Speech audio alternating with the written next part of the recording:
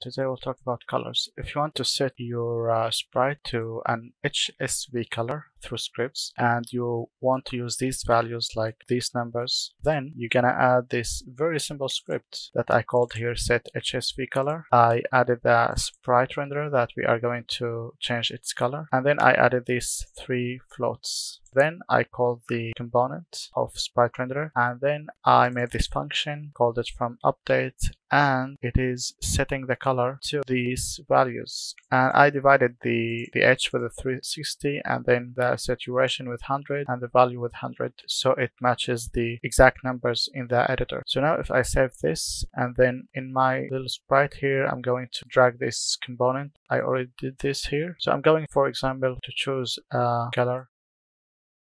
So we have the purple. We're going to take the first value here, 9476.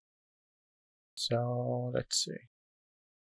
And yes, as you see, it changes to the color I wanted. So that's it for today. Thanks for watching. Bye.